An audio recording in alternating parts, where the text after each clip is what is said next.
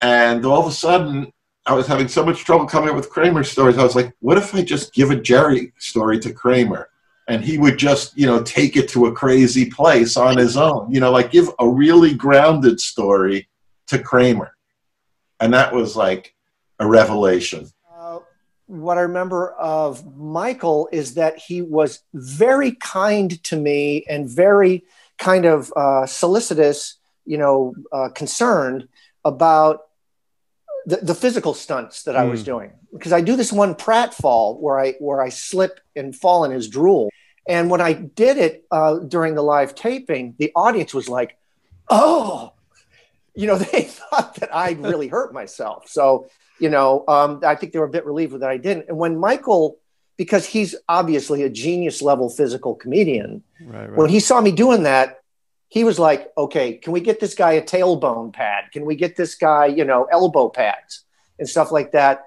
Because he came up to me and he said, look, I'm just looking out for you, man. I wish somebody had been looking out for me when, when I first started doing stuff like this. So I remember that about him. He was very thoughtful that way. So I'm sitting up in the bleachers and I'm watching, there's two things, the Suits and Kramer, Michael Richards. So I'm sitting up in the bleachers watching them shoot the scene. All of a sudden, now there's two sets. One is the office where we auditioned, and then there's the home of Seinfeld. So the two sets together. Okay, so they're doing everything at home with Seinfeld over here. I'm in the bleachers, and this set is empty with the office. All of a sudden, I see the door pop open in the office that's empty, and in walks Kramer with the pipe and with the suit. He's got his costume on already. He's got a pipe, and he's coming in, and he's just coming in the door, going back out, coming in the door. He's rehearsing his entrance because he's working on his door. He made an art form of coming in that door. So now I'm watching this iconic piece of shtick that everybody loves. Right. I'm watching it being created. He is now creating how to come into an office if he's not in Seinfeld's apartment, and he was looking for a job. So that's what's in his backstory. It's got to be different, but the same. And I'm watching that for like 20 minutes, man. That's all he did. It's like the guy's nuts. That's what I was thinking. The guy's nuts. He's just OCD. That's what it was. OCD. Just coming in and coming out. Now, I'm sitting there watching him, and that's all cool. I'm gathering my information for when I want to work on a shtick. Here's the master right here. And I figure, oh, I see what he's trying to do. Let me help him. So I go down, and he just comes in the door, and I go, hey, can I talk to you for a second? And he just he did like a Kramer take. He would, whoa, whoa, whoa, like that. And I go, oh my God, what have I done? And he goes, yeah, what? Now he knows me. We've worked together. But he didn't know me. Right at that moment, he didn't want to talk to me. He was locked. She's what's going on? And I go, well, you're coming in with the pipe and the thing, and you're trying to get the doorknob, and you're putting it in it. So if you put the pipe in this hand and open the doorknob, and then so you can come in. So I worked it out for him. I said, because I've been watching you. He says, you're watching me? I go, yeah, but he says, thank you. Okay. And he's very standoffish, like I'm going to hit him or something. He said, thank you. And I go, wow, I know this guy. What? Okay. I thought, okay, I'm sorry. And I figured, well, I just disturbed him. So I go back up in the bleachers, and he left. He wouldn't rehearse anymore. And then when it was time for him to shoot, he did it completely different. He probably went into his dressing room and rehearsed a whole different thing because I was watching him. That's a man. Everybody's, way of getting to where they want to be is just weird. Okay. Michael Richards was an absolute, you have to go back to Buster Keaton or Charlie Chaplin or Dick Van Dyke, even more contemporarily, or Danny Kaye, people that were physical comedians like he was. He would rehearse the Kramer skid stops in Jerry's apartment like he was Baryshnikov. And our the Peterman office and the Seinfeld apartment were right next to each other. So I had his door right there, right, and I could see it right from my desk through the the other door, through the other door of the office. Nice. Privately in the dark, rehearsing that skit stop. Every time he did a show, it had a different cadence to it. And I mean, he was an absolute genius for that. And his character, his character choices were just beyond. It's so much fun working with. Speaking of improv, there's a scene at the end of the show, that episode, where Kramer is apologizing to the monkey. Yeah. They shot the whole scene, or they shot the whole episode, didn't shoot that scene, cleared the audience out. Then they brought in the chimp. They put the chimp in the cage. They turned on 4 cameras and they just said, go. And Michael Richards walked in there and did 25 minutes of goofing around with the monkey. That was some of the funniest stuff I've ever seen in my life. And in the episode, it's 15 seconds, right? But it just kept going and going and going. And it was hilarious. That was some brilliant improvising. That's the other thing about Seinfeld. So everybody had their own style, right, of comedy.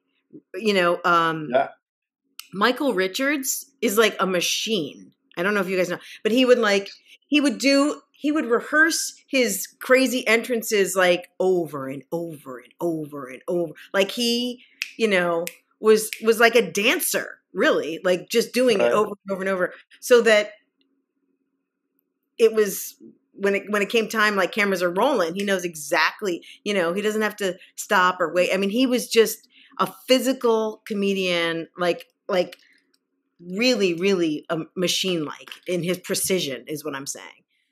Part of that show that week was when I look back, because I did a lot of guest star roles, and oftentimes the cast, if you're a regular on a show, you're like, you're sleepwalking through it. The cast on Seinfeld, they were all really professional. Like they worked really hard, and nobody worked harder than Michael Richards. Like he would grab me and say like, hey, Tim, you want to work on this? And we'd go off to the side. And that's very odd for half-hour TV when actors who are regulars on shows want to actually work. They're usually much more concerned with the new car they're leasing, or, you know what I'm saying? Or booking that flight to Cabo. Like, that's the kind of stuff you normally get. But on Seinfeld, they were all really professional, especially Michael Richards. Michael Kramer was kind of the odd man out in a lot of ways, and you may have heard this from other guest stars, but he was always, I heard that he was always kind of like the Marx Brothers, in that the Marx Brothers, whenever they did something twice, it was never as good as the second time. So Michael Kramer would be constantly off on his own, doing his own, practicing for some new way of coming in, because if he did it twice, it wouldn't feel as fresh for him. So he was a bit of a loner in that sense, that he was always off doing his own thing in the way that he wanted to do it. And so anyway, the ad lib on Seinfeld to draw it back to that was Summer Nights, and I was afraid of, since it was an ad lib, Kramer went, "That's very funny." If you watch him in the scene, right. he wasn't expecting it, right?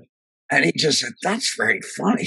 And I thought, "Oh shit, they're going to cut the scene. It was going great, and it's going to be my fault." And then for some reason, I really got along with everybody there. They were so giving and nice and warm, and particularly, going blank now, Michael Richards. Yeah. Apparently, they said he doesn't necessarily do this, but we really buddied up, and he wanted to rehearse, and I love to rehearse, and he wanted to rehearse, and he'd go, "Listen, I want to." I said, "Hey, man, your show, you're the man. Let's just do whatever you want to do." Right. And what's great about it was the last moment was, in many ways, and this is like sacrilegious.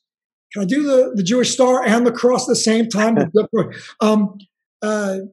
It was a bit improvish, and then it was put together and then carved. But I get the feeling that's what they do a lot. I'm out there weekly. They improvise and then they carve it and put it back in.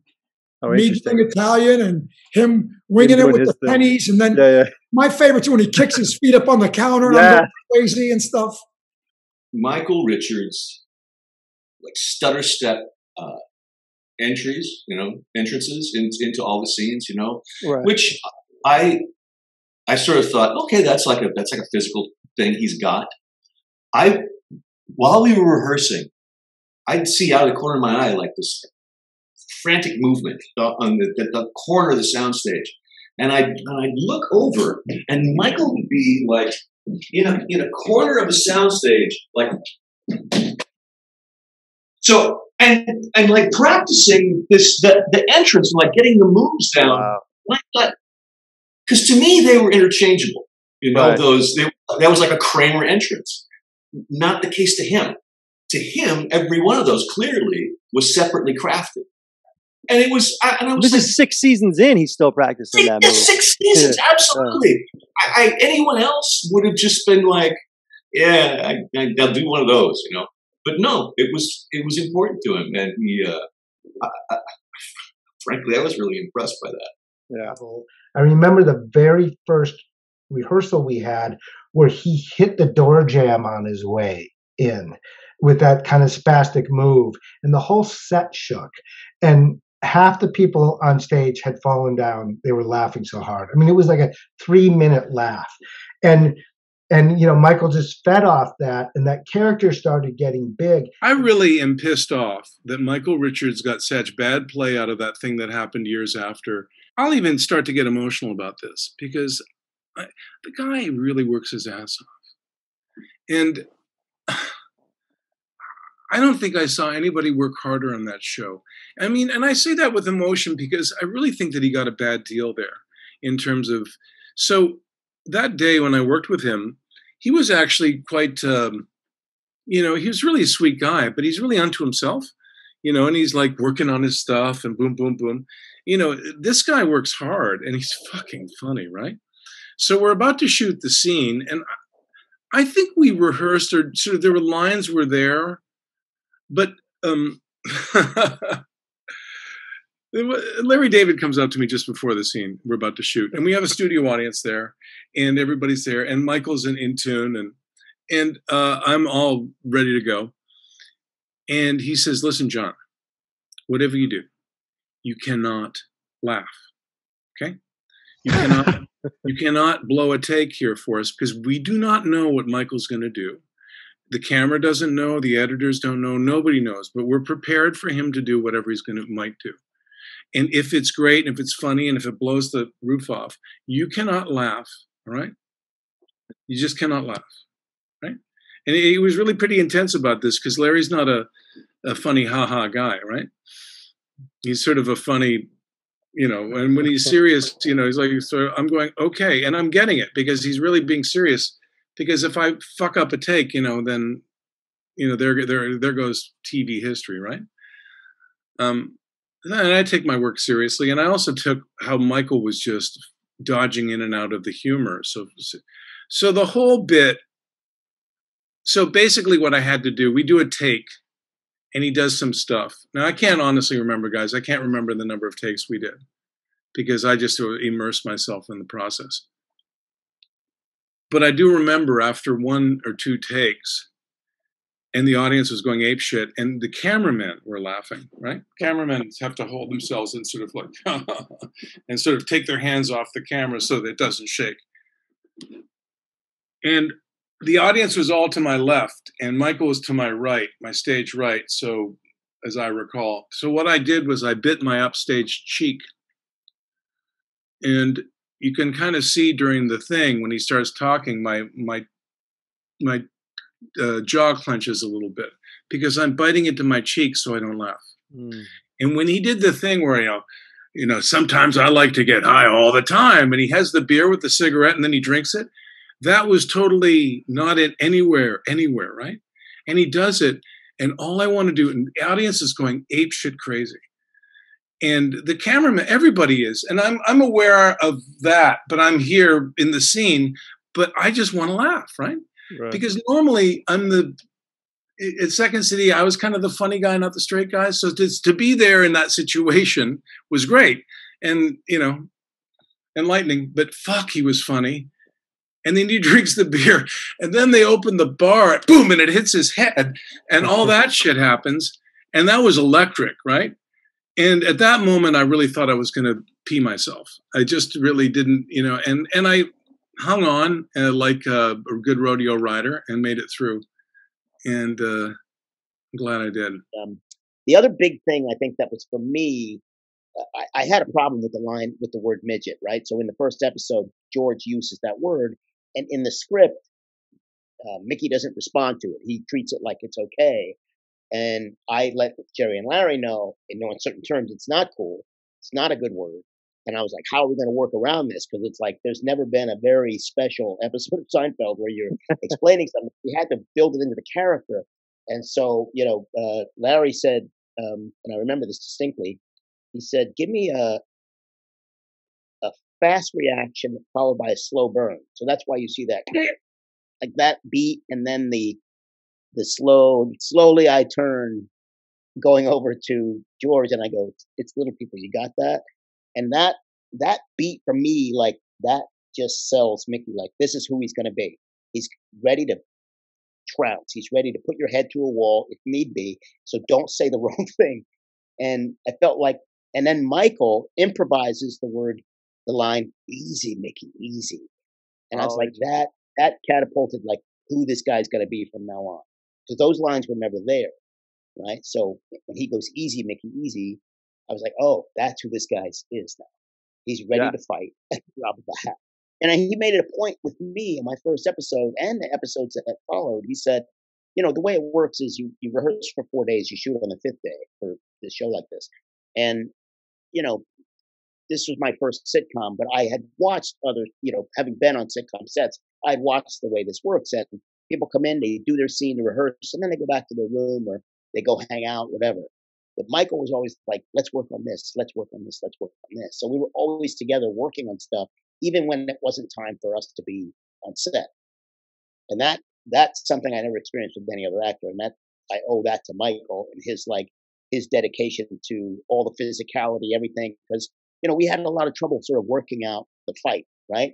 Right. Like I didn't want the little man to come off like an animal in that sense.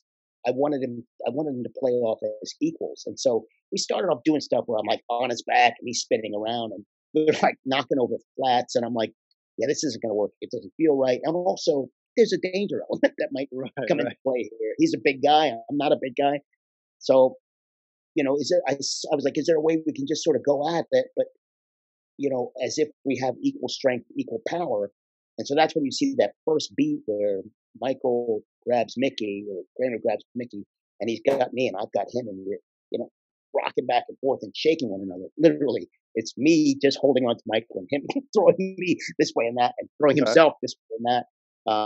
But that mano-a-mano thing, I think, was really integral to the development of their friendship because it was like they're equals in that sense, right? They're just two guys that every now and then they throw the punches, right? So that was just so much more funnier to me, that classic sort of Mutt and Jeff appeal of these two guys who are on equal footing all the way across. But Michael, once Michael Richards gets into Kramer, he's Kramer. He's Kramer. You're not going to mess. If you're talking to anybody at that point, you're talking to Kramer because he would really work on it, And so I had to go to Julia and I said, "See that light up there? Get in it," because she was so much shorter than Michael. And I said, and she said, "Okay, thanks." And she did it. She'd move herself over and get into her light.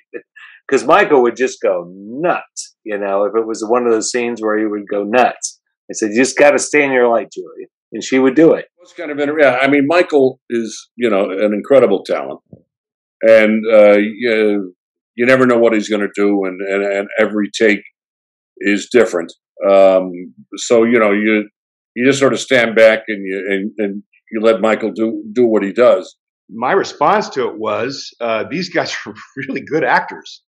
Meaning they're just, very funny and very loose. And Michael Richards, I remember, was very, very disciplined on the set. He has all these crazy pratfalls that he does. And the way he does that, which they look very spontaneous, is he rehearses a lot. So, you'd be sitting here talking to George and Sherry, and they'd be working on the script, and over in the darkened part of the set in the Kramer set, Kramer be coming through the door 70 times trying to figure out the exact right way to fall down.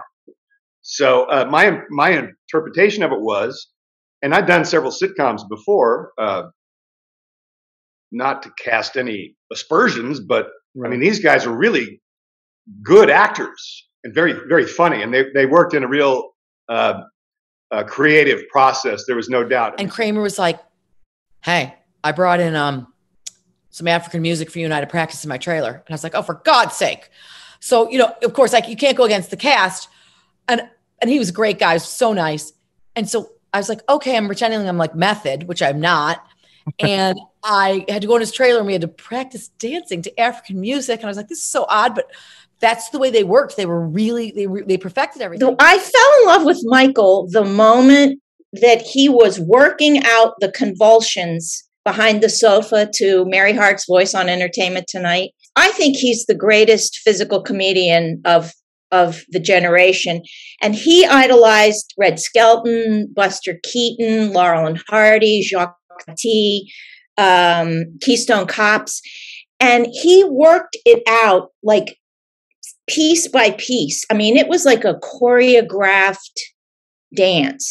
And he had special shoes that he always wore that are safer and have really rubber soles. And I just sat there completely mesmerized and I fell in love with him. I just was like, oh my God.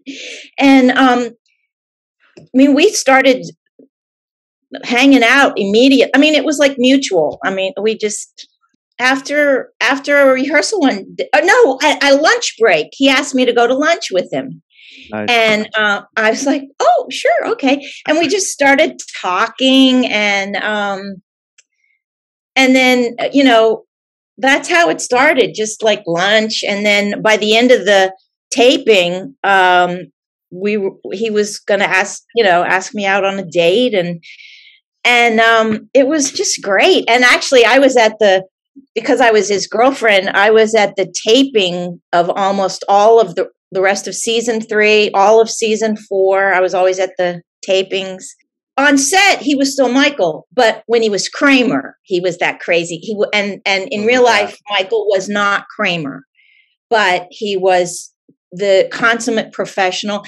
And then he and I would hang out, and he would study old movies with video. Right? He would study a Buster Keaton movie, but watch it backwards, clip by clip. And with me and show me how a physical comedian sets up a pratfall. He would watch it backward and he would, narrate, okay, and then he does this and he does it. And then he would do it forward. So he studied. And when he was, I know these inside things, when he was a little boy, he idolized Red Skelton. And he would get his mother on Saturdays to drive him to Beverly Hills to Red Skelton's house. And he would just sit across the street on the corner and just stare at Red Skelton's house. And he would say to himself, someday I'm going to be like him and I'm going to have a house and isn't that amazing? Oh, and another thing was, how Kramer's hair just kind of got bigger and bigger? Yes. Well, that actually evolved because when you see the pilot, for instance, Michael's hair is practically greased down. He's Italian, 100% Italian, with this Romanesque kind of curly. And he would have this habit of just kind of like going like this right before a take because he was, just nerves or whatever. And his hair just started kind of going up and up and up and up. And people noticed it. He didn't really know that it was happening. And then the next thing you know, they identified it with Kramer. And then, he just picked up on it. Yeah. Yeah. Right, and like the entrance, I think once he thought he was late for a cue and he just kind of like went in and it was so funny and it got a laugh that that kind of started him on, well, I should make every entrance different somehow. It's part of, so that's how that evolved. Like, he started getting scared every once in a while. And that was when people would just come up to him and he wasn't used to that, and he thought, wow, I hope no crazy person just comes up to me or something. I can remember we were in San Francisco once and this kind of scary looking guy just came right up to him. And for a second, he was a little frightened. But yeah, I was there when all of a sudden they were on the cover of People and all the, it just really kind of, and they all, I thought, handled it beautifully too. Nobody got a big head. And he was just always grateful to have a job and to be being paid to do what he loved to do. Because he was a real working actor for 20 years who he did a pilot once a year and that would last him the year, he had to have odd jobs and stuff to make ends meet. Like he was a school bus driver, and his wife worked at Sears. And so Fridays was good, but it didn't last all that long. But he was just always grateful and humble. He believed that you should never be injured doing a pratfall, ever. And so he would have padding on the corners of furniture and all kinds of things. He was very safe and conscious. And Michael and I used to talk about, Michael started out in stand-up. And, he came up with all those guys like Leno, Robin Williams, Kennison. And he got out of stand-up because it was very angry. And there was a lot of, drugs and drinking. And it was a very dangerous world. And he had to pull away from it because he didn't drink, he didn't do drugs. And he found himself being too angry all the time. But I do think that comedy also has roots in anger and pain, because laughing, really gut laughing, belly laughing, can almost be angry in a weird way. I don't know if I'm making sense. No, you totally are. And even Michael and I would talk about how stand-up comedians, all the terms they use are like, oh, he killed. Yeah, I slayed them. It's just all like. And when Michael and I were together, he went back to it for a little while. He'd do the improv, and Bud, encouraged him, and he was doing really well. But then he just got too busy. And he used to have a shoe box that was called the joke box, and he kept it under his bed. And he would think of something funny and write it down and just throw it in the shoe box. And then we'd get it out and just pull stuff out, and he'd riff on it. But of course, we all know what happened with Michael at later, and I think that is also tied in with anger, because Michael doesn't have a racist bone in his body, but he was being heckled and he lost his temper, and he handled it in a way that I know he regrets and didn't mean. He thought he was being funny, cutting edge, pushing the envelope, and it just all went to hell.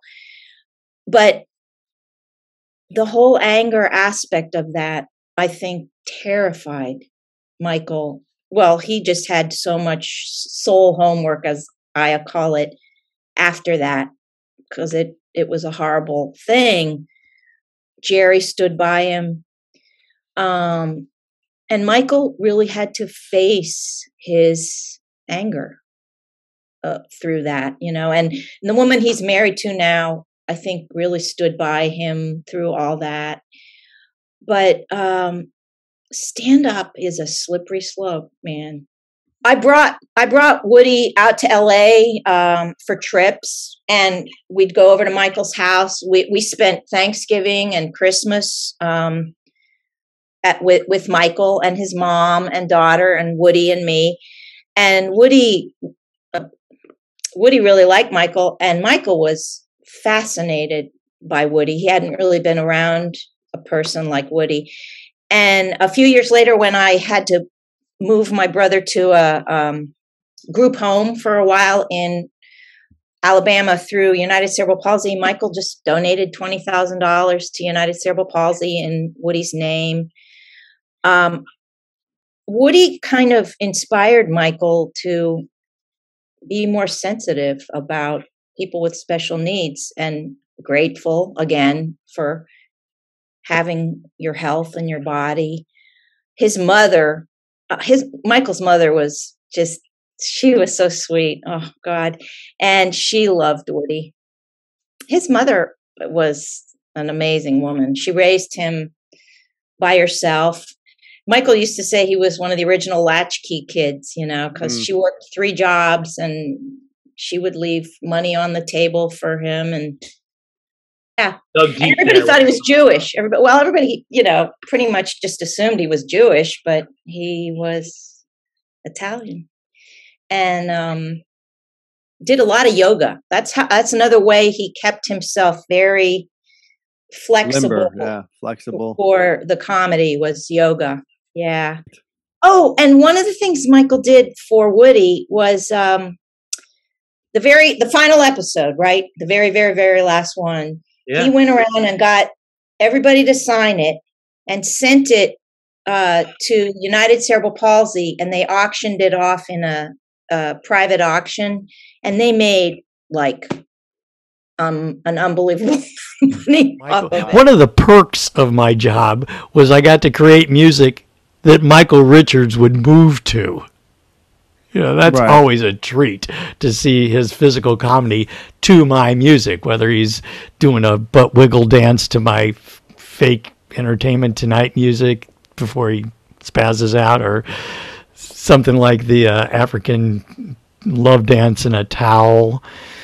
Yeah, so that was really a perk. What I most remember of the week was Michael Richards. The scene where he pours the cement into the washing machine.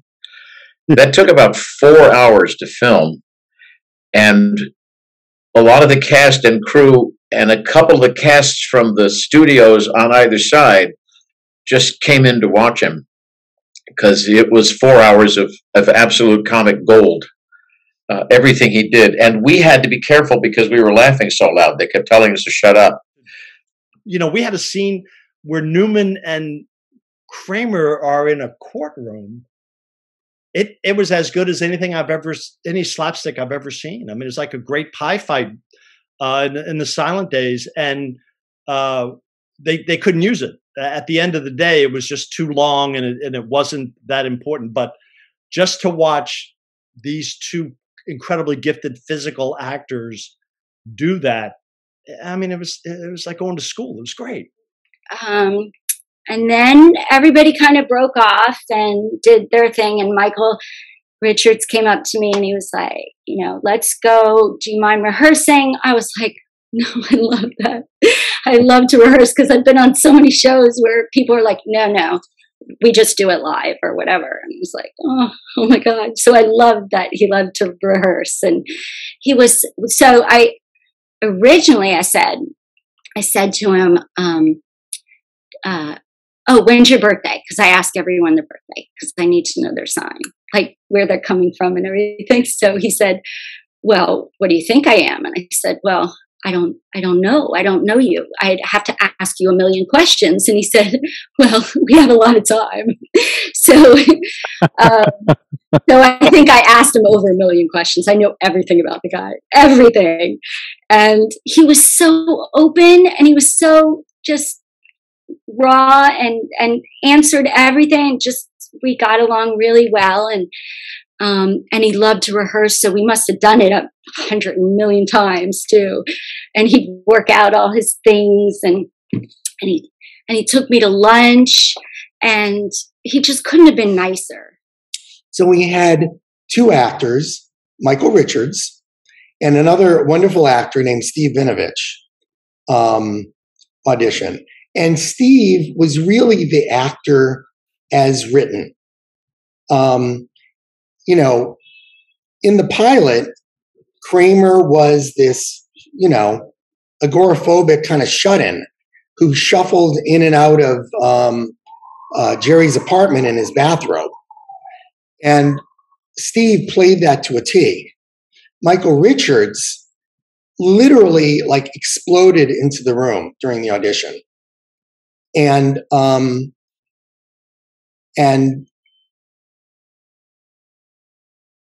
Warren Littlefield said, we can't not go with Michael Richards. How can you pass that up? You need to reimagine the character and sort of embrace what Michael brings you. And they did. So I started kind of like freaking out a little bit. And Richards goes, hey, come on, we're going to lunch. And Richards takes me to lunch, and he sits there and he talked about himself. And it was really, really interesting because who he thought he was. And you got to, this guy is an artist in a weird way. And in the same way that, you know, I mean, I've gone to school with some pretty, you know, heavy artists and stuff and everything. This guy he's a performance artist. I mean, I grew up with Bill Hicks. And, you know, I mean, these guys are one in a million, and watching him work and how serious he was about how comedy was constructed. And he sat there and he goes, you think this show's funny? And I went, yeah. And he goes, do you think it works? And I go, I'm the new guy. Yeah, I think it does. And I'm, you know, he goes, he goes, but you do physical comedy. And I go, yeah, I can do physical comedy. He goes, so let's talk about that last scene.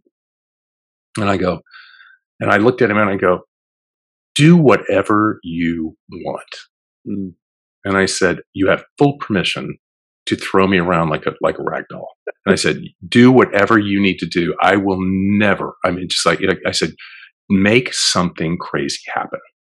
And he goes, good. And we were off to the races. And I mean, and so he was like a dance partner on that thing, because we really, and we worked it out. They wouldn't rehearse it very much because he and I, you know, and if you look right over my head, it breaks the wall. He throws me so hard up against that wall, and I'm 6'2". I'm not a little guy, and he's giant, and he just threw me like a rag doll up against that wall, and you can see the wall break right next to my head. It was pretty spectacular. He was a great dance partner. But I tell you, the most interesting thing on that same lunch with Richards was, and I hope he doesn't mind me telling the story, but I think he's fascinating, and I'm not, and because I did grow up with Bill Hicks, was not surprised that the thing that happened did happen, because the TMZ sort of like did and covered, and because he told me this. He goes, you know, I never thought I was going to work again.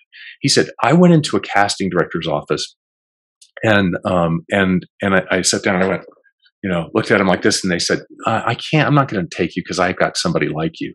And he said, do you have anybody like this? And he said, and I took my hand and I cleared their desk and I put it on the floor. And he goes, do you have anybody like that?